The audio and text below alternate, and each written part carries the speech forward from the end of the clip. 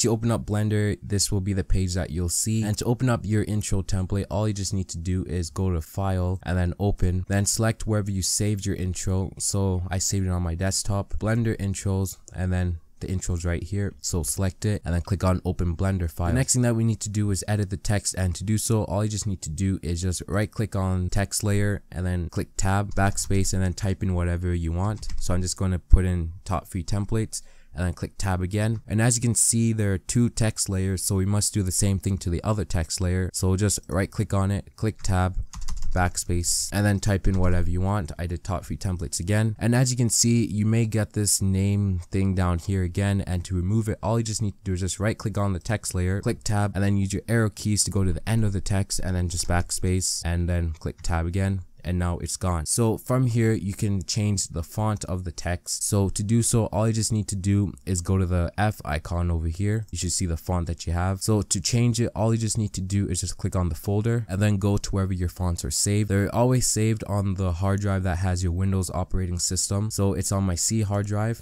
and then Windows, and then fonts. Then you can just choose whichever font that you want. So select your font and then click Open Font. And as you can see, we have to do it to the other font too. So right click on the other text layer and then do the same process.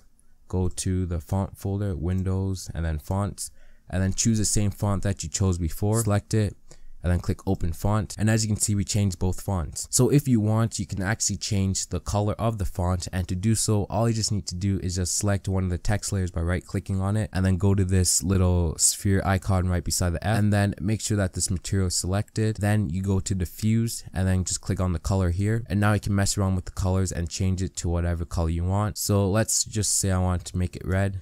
I selected red, and now you can also change the other text layer to color. You just right click on it and then you just go to diffuse again, click on the color, and I can mess around with the color again.